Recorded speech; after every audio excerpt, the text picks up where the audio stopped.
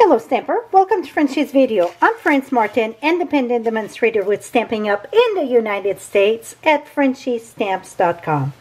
Well, I shared this card and many people asked me how it was done and I tried to explain it, and so I decided to do what? Well, I got a tough time doing the same thing twice. I just get bored. So we're going to crank it up a notch, and I discover this is wicked cool. So let's get started. So this is on champagne foil. It seemed that I forgot about the champagne foil, and it's a cross between, I'm going to say, silver and gold in between that, because you get a little bit, or copper. You get a bit of everything in it. It's beautiful. And so this one here, I should have said it was done with the stitch rectangle framelets, okay? And I will have the measurement on this and the one that we're doing right below in the description or above in the eye. Today we are doing it with the heirloom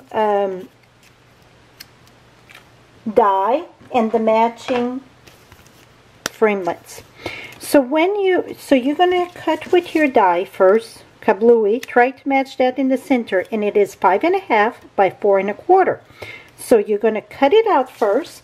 Then you're gonna take your centerpiece, well, the outline here, not the center, because the center we're gonna stamp, and the foil gonna face up with Stampin' Up, and just align that. And you get a border all around, so pay attention to that. And then pass that in your embossing machine. Okay, so we got this done. Now we're going to do the stamping first, because we are using StazOn, so it's going to dry. Many people ask me what's the best ink to stamp on foil. StazOn going to dry. You can use any ink and emboss it with clear if you wish. So I'm going to stamp that there, and be careful it tends to slide, or it's sticky also, so I'm going to put my finger there and pull, et voila. Okay, so we're going to leave that there while it dries. And then what I discovered that I think it's wicked cool, it's when I put my snow on this with the glitter, it's going to harden the foil paper. If you see, it's very different touch. I mean, it's hard, and also see how it curls. It's really like, it shows like the heavy of the snow on the branch. I think it's way, way cool. So I'm using the accent puff paint, and I just did like the tip of the branch, and you just need a tiny little bit. You don't need much of this, and be very careful because this is very runny puff paint, so you don't want it to squeeze too hard. You barely touch the bottle and then come out. Now I'm using the ice glitter, and if you look at my jar, you can see that I use this a lot. I absolutely love. It's not a fine glitter, but it's really a icicle glitter that I absolutely love. Now watch this as we emboss that. The glitter gonna stay stuck to the puff paint, and then it's gonna curve our branch. Be careful not to burn your fingers. I could use a tweezer, but that takes the fun away. See, it just keep on curving that branch. And not only that it curves, it really hardens that cardstock. Just make sure that all the puff paint, the liquid, it's puffed so it's dry. If not, when you touch it, it's going to flatten and it's going to ooze that juicy. Here we go. So that is done, my friend. Very, very simple. See how curvy it is? I just love it. And oh, in the back, it's kind of a paper in the back of this. It's going to peel it up. That's normal with the, when you emboss something, it's take the paper out, like when it's glue. I just noticed that. That is normal. So don't worry about that. If it come off, just peel it off. Now, if you're wondering, what did I use? I use every branch. So I use the large, the medium, and the small. For the pine cone, I use the outline, the small, and the detail small. And the greeting also, it's from this. So we're using the bundle. Now, let's use, oh, I didn't bring a card base, I think, do I? No. Let me grab a card base here. Oops, I dropped this. I got some pre-cut here. Well, I think I do. Yep. So the card base is going to be 8.5 by 5.5, score at 4 1/4. It would be better if you use Heavy Whisper cardstock, okay? Now, we're going to start building, and the best tip that I can give you for building, it's put the outline first, because then we know how to build the rest. So we're going to put glue, and again, this is 5.5 by 4 1/4, so it's going to cover the entire surface of your card. Now, we're going to put that here. And the easiest thing is push it down.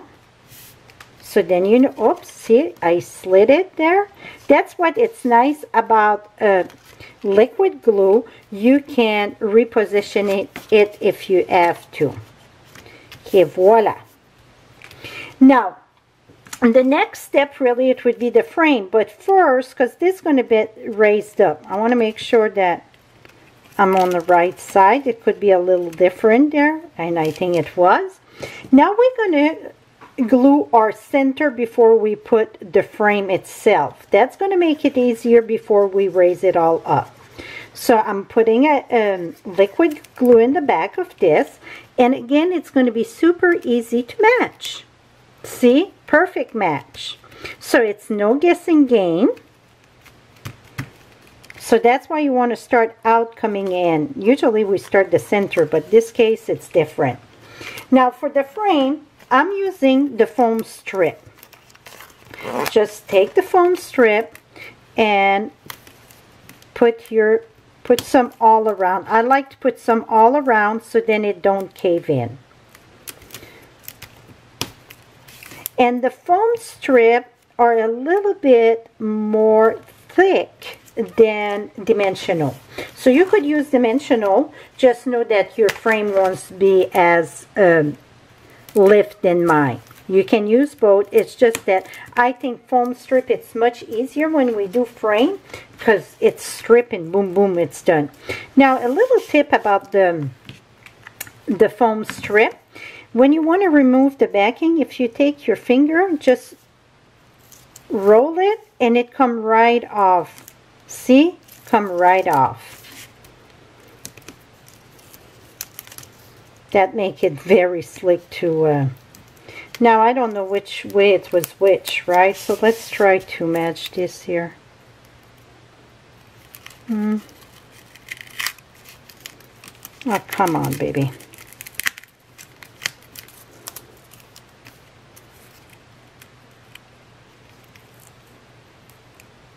Here we go. Now we got our frame. See how simple it was? Now what I done, I started with my big branch here. See? And you see it's going in the top of this. So what I done, we're going to use our scissors here. I'm going to click that right there. Oh, those two are stuck together here. Here we go. Now I can put that right here and it don't go on top of my wording. The best way that, I need glue dots. I won't have enough glue dots here. I think I get Zippo. The best way is to use the glue dots. So I'm going to put one there. Oh, I got one on my finger. Okay, let's move that right here. Okay, 1 second. Let me grab glue dots. Okay, I got more glue dots. Now we're going to take the medium frame and we're going to put that right here. Again, I just use glue dots in the back.